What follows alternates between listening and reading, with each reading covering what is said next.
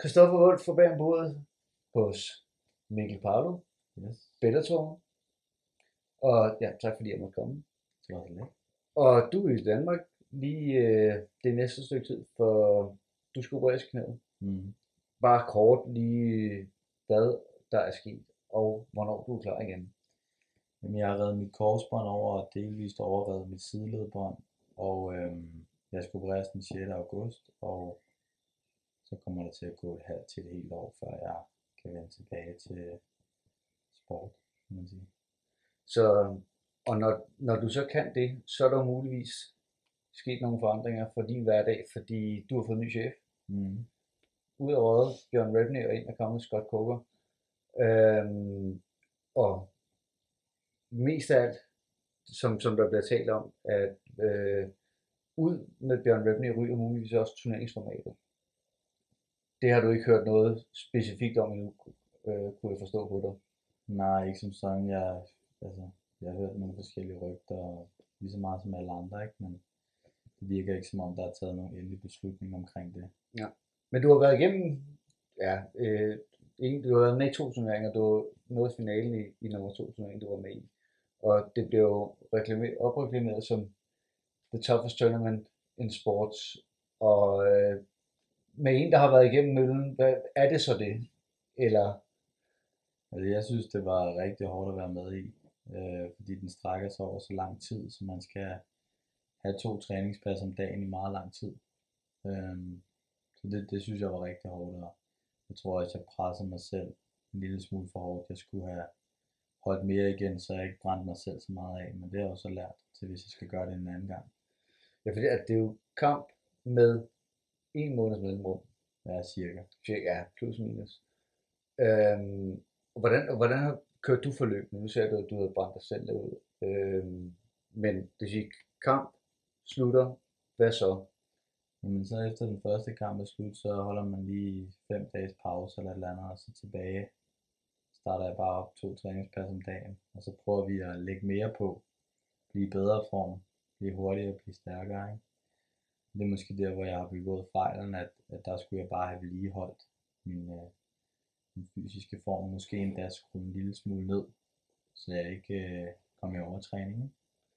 Jo, fordi altså noget af det, som jeg i hvert fald har tænkt på, og som vi har talt internt om i vores podcast, det er, hvor meget man kan nå at lave ændringer i løbet af sådan et turneringsforløb, fordi de kommer så hurtigt efter hinanden. Altså få nye teknikker ind, eller bare nye vinkler på ting, kan tage noget tid. Mm. Altså er der overhovedet tid til det i turneringsformatet?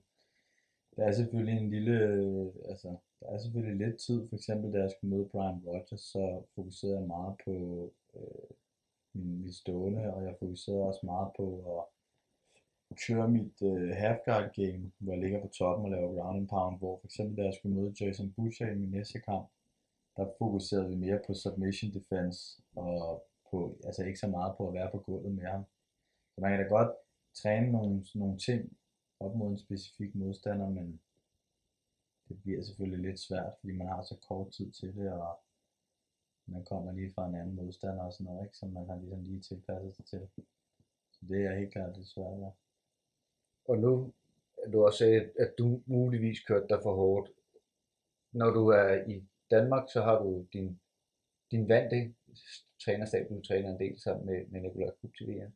Mm. I USA, der har det været Extreme Couture, og har det også været en af grundene til, at du ikke har været vant af omgivelser, at der ikke har været nogen, du er jo ikke så gammel, 24, og der er man meget ivrig i den alder, så der ikke har været nogen, der har kendt dig godt til lige at holde dig tilbage og sige, nu tager vi lige og slapper af en halv dag, eller nu tager vi og kører lidt stille og roligt her. Og sådan. Det tror jeg helt klart, at der ville det have været fedt at have nogen herhjemme omkring mig, der kunne sige, hey, slap lige af. Men omvendt vil jeg sige, i sidste ende, der er det mig selv, det ligger hos. Altså det er mig selv, der skulle have sagt fra, fordi det er mig, der kan mærke i min egen krop, hvad kan jeg holde til. Fordi man kan sige, da jeg træner op til min anden Bellator kamp, som var den første turnering, jeg var med i, der trænede jeg også op i Danmark. Og der overtrænede jeg også fuldstændig sindssygt. Og det vil man også kunne se, hvis man kigger, da jeg mødte ham Roseren, som jeg så endte med at tabe til på decision. Der kan man se, at jeg er fuldstændig nede på flade fødder, og altså, jeg er ikke bevægelig, fordi at jeg bare, ja, jeg var også begyndt at træne løfte en masse jern op til den kamp, og ja, jeg har begået nogle fejl, kan man sige, og det er jeg selv bevidst om, men nu har jeg i hvert fald et godt stykke tid til at tænke over det, og lære af de fejl, ikke? Og om det er en fejl eller hvad, det ved jeg ikke, det finder vi ud af det om lidt. Men da du kom ind i Bellator, der kom du ind 8-0 og havde afsluttet 7 af de 8 kampe. Mm. Og nu er du i Bellator 4-2, men har kun afsluttet en af dine sejre. Og vi talte om, at du er hos Extreme Couture, ligesom kampmand. Er du kommet over værende en striker, kommet ind i en brydercamp, og er nu begyndt at blive bryder? Eller er det simpelthen bare fordi, det er nogle hårde modstandere, du får, der som er svære at afslutte? Eller er det en kombination? Altså, der er helt klart et element af, at der er meget mere fokus på brydning og grappling over Extreme Couture. Og man kan sige, det er vel på en eller anden måde er det meget godt, fordi så er jeg blevet bedre til det, ikke? Men på den anden side er jeg kommet lidt væk fra det, som jeg rigtig godt kan lide, ikke? Som er det stående. Og så er der selvfølgelig også et element af, at de folk, som jeg møder i Bellator, altså de er bare nogle hårdere fighter, synes jeg. De er sgu mere, altså når jeg har ramt dem nogle gange, hvor jeg har tænkt, okay, nu går de ned, så er de stadig inde i kampen. Hvor nogle af de fighter, jeg har mødt, der jeg kæmpede i Danmark, der kunne man ligesom se, at når det blev lidt hårdt, så gav de op, ikke? Ja. Så det er selvfølgelig en kombination. Så ja. Men er det så i dine øjne en god eller en dårlig ting, eller er det lige meget, hvis turneringsformatet, som de fleste regner med, ryger? Hvis det ryger. Jamen, jeg synes, det har været meget godt for mig, fordi at det gav mig en mulighed for, at de kunne smide mig ind i turneringen. Jeg tror måske også anden gang, de smed mig ind i turneringen, der tænkte de, nu banker Brian Rogers Mikkel. Han var turneringsfavorit. Så der tror jeg bare, de smed mig lidt ind og tænkte, ja, han kan lige fortæve Brian Rogers, og så smadrer jeg ham, ikke? Så på den måde har turneringen givet mig en mulighed for at kunne få en titelkamp, selvom at jeg måske ikke var et særligt stort navn. Så det har været godt, men jeg synes også, det kunne være fedt, hvis man kunne få en titelkamp på at måske lave 2 gode enkeltstående kampe, hvor man afslutter sine modstandere, og så siger de, hey, du får sgu en titelkamp. Det kunne da også være fedt. Så jeg er sådan lidt hip som hap. Hvad de vælger, det er det, som er fint med mig, ikke? Men det vil sige, det fortsætter Extreme Couture, eller i hvert fald USA, eller hvordan, nu er du i Danmark, i hvert fald med knæet, og indtil der er kampe, så bliver du i Danmark, eller? Jeg bliver i Danmark, tror jeg. Jeg har overvejet at tage til USA og lave genoptræning, og de har også sagt til mig, om hvis jeg havde lyst, var jeg meget velkommen til at gøre det. Men jeg tror, jeg bliver i Danmark og laver min genoptræning. Det er også rart at være lidt hjemme og se sin familie og sine venner, og ja, jeg kan sgu godt lide Danmark. Det kan jeg mærke. Selvom at der er mange, der brokker sig over det kedelige vejr, så har jeg det sgu godt, når jeg er her. Jeg har også allieret mig med en af mine rigtig gode venner, som hedder Jesper, som man kan sige, vi har valgt at bruge den tid, jeg kommer til at få nu på at virkelig sætte os ind i nogle træningsmæssige ting, så jeg ikke begår de fejl, jeg har begået førhen igen. Så jeg tror, der kan komme faktisk noget ret godt ud af, at jeg har fået den her skade, hvis jeg skulle prøve at se på det positive ved det. Og er der også rent teknisk, eventuelt sparringsmæssigt, nu kommer ikke til at spare lige forløb, men er der også det niveau i Danmark til, at du kunne køre camps her, eller bliver du nødt til at rykke over? Jeg synes i hvert fald, at vi kommer tættere og tættere på, og der er bestemt masser af gode fighter i Danmark. Jeg synes måske, det grundlæggende problem er, at de har været sådan lidt spredt for alle vinde. Så der er ikke sådan, man har ikke en fast kerne at træne sammen med. Det var noget af det, som jeg synes, der var fedt dengang vi trænede i shooters. Det var, at der måske var 10 professionelle kæmpere i shooters dengang, som alle sammen mødte op til træning næsten hver gang. Og det gjorde, at man havde et stærkt hold, hvor der var godt niveau, hvor i dag, der skal du være heldig, hvis der er to professionelle kæmpere i samme rum, ikke? Ja. I hvert fald mange steder. Så hvis der kunne komme lidt mere samling på det, så tror jeg, at man kunne have nogle rigtig gode forhold i Danmark faktisk. Og så en ting, som jeg i hvert fald har tænkt på nu, jeg bare roligt, jeg sidder ikke og kalder dig tyk, men du har mulighed for at smide noget af din naturlige vægt, hvis du skulle rykke ned i en vægtklasse. Jeg ved, jeg har spurgt dig om det før, godt nok ikke på kamera, men har det nogensinde været i tankerne? Altså nu har du klaret dig rimelig godt i den vægt, du er i nu. Altså, jeg har ikke mødt nogen i Bellator for eksempel. Det var lige før Simon Carlsen er den modstander, jeg har mødt, hvor han var den modstander, hvor jeg mest tænkte sådan, hold kæft, han er stor. Altså, det er han også, ikke? Han er både høj, og når han ikke skal kæmpe, så er han også rigtig tung, tror jeg, ikke? Så, men i Bellator synes jeg ikke, jeg har mødt nogen, hvor jeg sådan følte, at jeg tabte til dem, fordi de var større end mig, eller stærkere end mig. Altså, det har mere været min egen fejl, og ja, ting. Så jeg tænker ikke så meget på det der med at rykke ned. Altså, det er helt sikkert en mulighed i fremtiden, men lige nu synes jeg, at jeg befinder mig meget godt i 185, og jeg føler mig stærk og hurtigt der, så det har jeg det meget godt med. Jo, for i hvert fald de kampe, jeg har set med dig i Bellator, jeg tror, jeg har set 3 eller 4 af dem. Ja. Synes jeg, rent hastighedsmæssigt, absolut intet. Altså, der er du den hurtige, det burde du jo også være. Det ser ikke ud som om, at du har problemer styrkemæssigt. Nu, det er godt nok noget tid siden, vi har sparet lidt let, og jeg kan sige god for, at du i hvert fald ikke mangler styrke i forhold til mig. Men rækkevidde, altså du er en 185, der er du ikke særlig høj. Og det kunne selvfølgelig være, at du møder folk med lavere rækkevidde, hvis du rykker vægtklassen. Til gengæld så vil de også være hurtigere, så den fordel har du ikke lige på samme måde, som du har i 185. Man ved ikke rigtigt, hvad der vil ske. Det kan være, at jeg også vil blive lidt hurtigere. Hvis jeg var lidt lettere, så ville jeg måske være endnu hurtigere, så ville det passe fint for mig at være der, ikke? Det er rigtigt med rækkevidden, at jeg har ikke særlig lang rækkevidde. Dog vil jeg sige, at Bellator, dem jeg har mødt, mange af dem er ikke særlig høje. Af en eller anden grund, så deres mellemvægt er ikke særlig høje. Der var lige Jason Butcher, som var høj, men ellers så de fleste af de andre, de har stort set været samme højde som mig. Og så synes jeg også nogle gange, det der med, at de har en lang rækkevidde, det er ikke altid, jeg føler, det er en ulempe.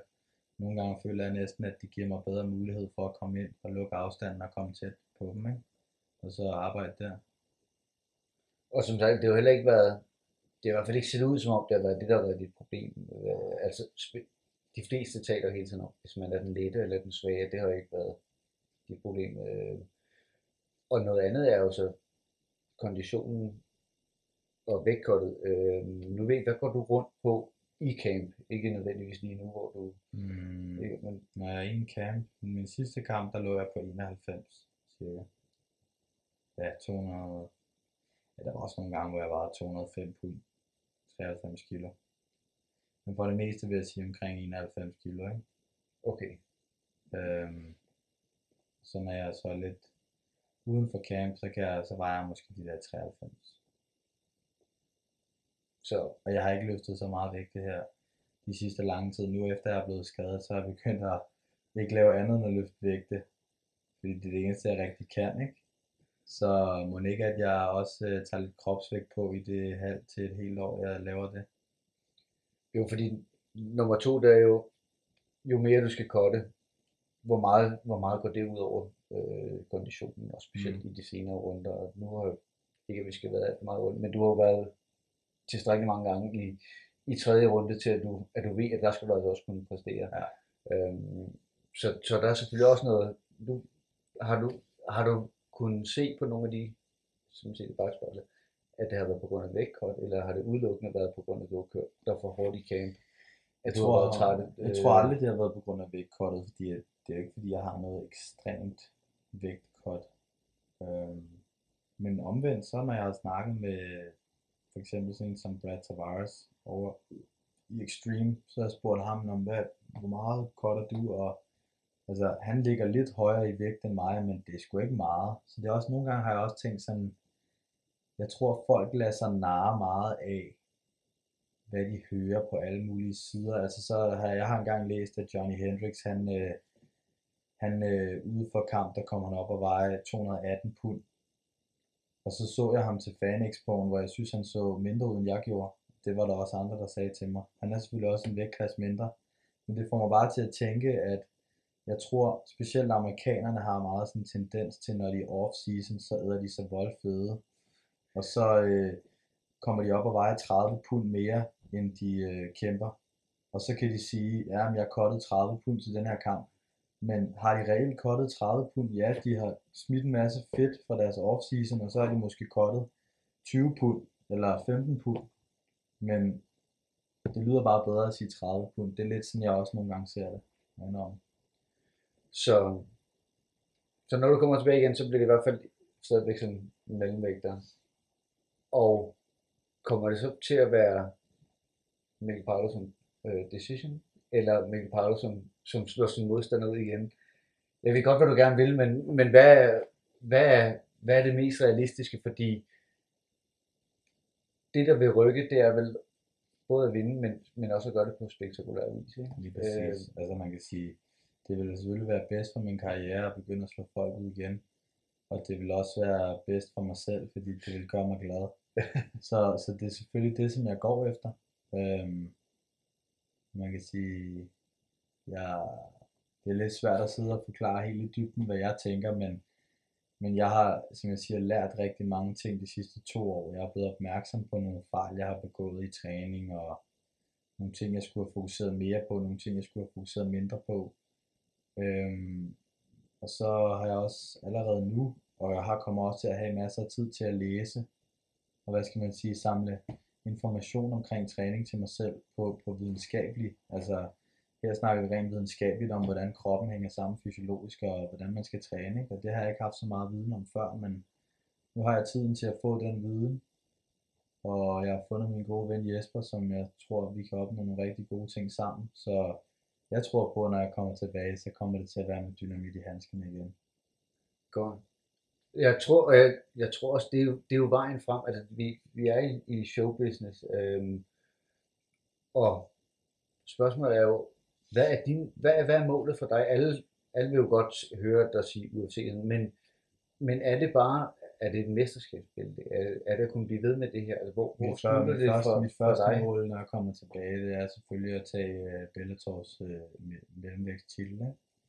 Tage det bælte der. Det kan man sige, det er det eneste, jeg tænker på lige nu. Og så må vi bare se, hvad der sker i fremtiden. Det bliver sådan en god plan. Yes. Tak fordi jeg måtte tale med dig. Det var en fornøjelse. Og held og lykke både med knæ og med dynamit i handskerne, når du kommer tilbage.